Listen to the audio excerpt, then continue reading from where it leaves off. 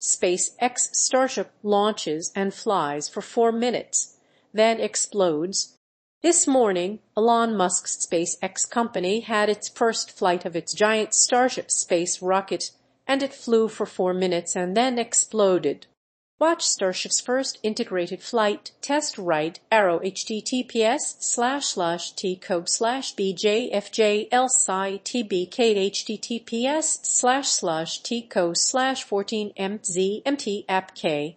SpaceX at SpaceX April 20.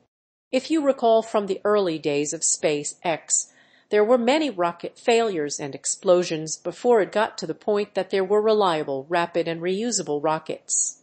Starship, which is a much bigger version of this rocket, will be the same. Elon Musk has said that the next flight will be in a couple of months, and I expect a longer flight, but the chance for failure will still be high. Will this succeed this year with an orbital flight, or will there be multiple explosions and failures to come